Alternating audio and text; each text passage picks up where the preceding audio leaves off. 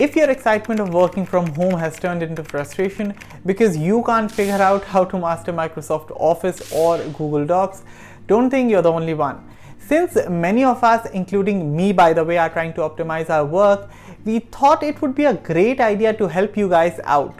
And so say hello to Office Space, our brand new series where I, Aman Rashid, the tips and tricks guy here at Gadgets 360, will help you get through your office work like a breeze. We will publish new Office Space videos every Tuesday, so don't forget to subscribe to our channel if you haven't already and hit that bell icon so you're in the know of our latest videos.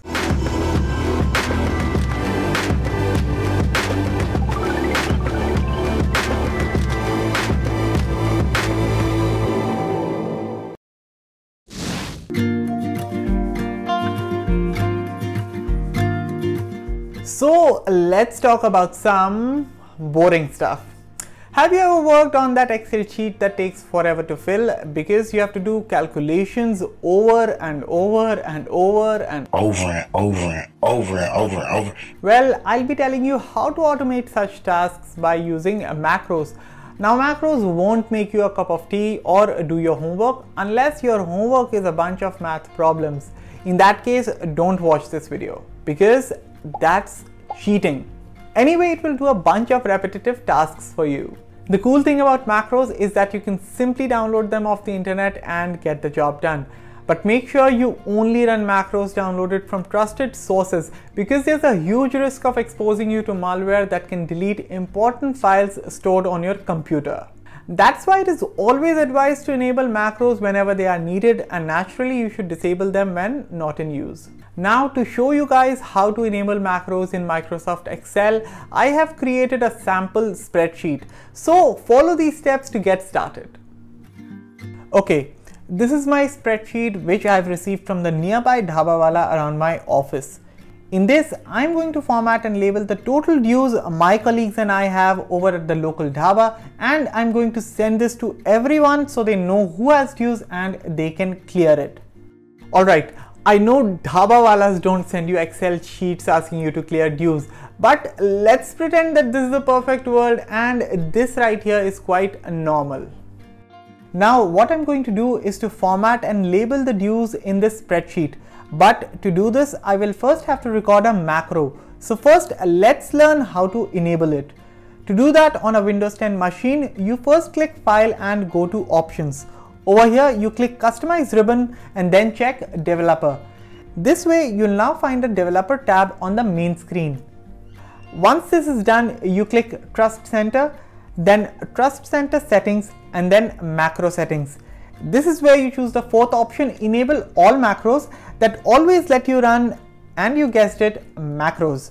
However, make sure that whenever you do not need to use macros, you choose the second option, that is Disable All Macros with Notification. Similarly, if you're using Excel on a Mac, then you don't need to dig into all these settings that I just mentioned. Instead, the Developer tab is already present in the toolbar up top. So you simply click on it and get started. So coming back, now you go to the main page and click Developer. Over on the left, you'll find a Record Macro button. Click that. Now enter the macro name, enter its shortcut key, choose where you want to store the macro, that is in the current workbook or as a common macro in your personal workbook, and hit OK. After this, you simply start recording the commands. In my case, I will first separate the names of my colleagues and insert a last name table.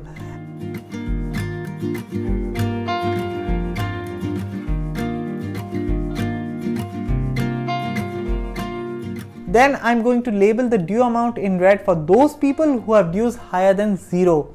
And this is it. I'm done creating my sheet. Let's now hit stop recording. So instead of formatting and labeling the spreadsheet I receive every month manually, now whenever I receive a new sheet at the end of the month, I simply run the macro which I just recorded and voila! No hassles anymore, one command and instant result.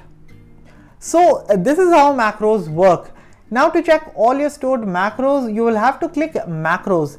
And once you do this, you can access a bunch of other settings related to macros such as edit, delete, run, etc. Besides, to quickly access the security settings for macros, you can click macro security over here, and as I suggested earlier that once you're done using macros, you check the second option and disable all the macros. Well, that's how you can enable macros in MS Excel. I hope you got to learn something new, and if you did, then please hit the like button and share this video with others. Also, if you have any queries or any suggestions, you can write it down to me in the comment section down below. That's all for this video. Thanks for watching, and for all things tech, log on to gadgets360.com. See you next Tuesday.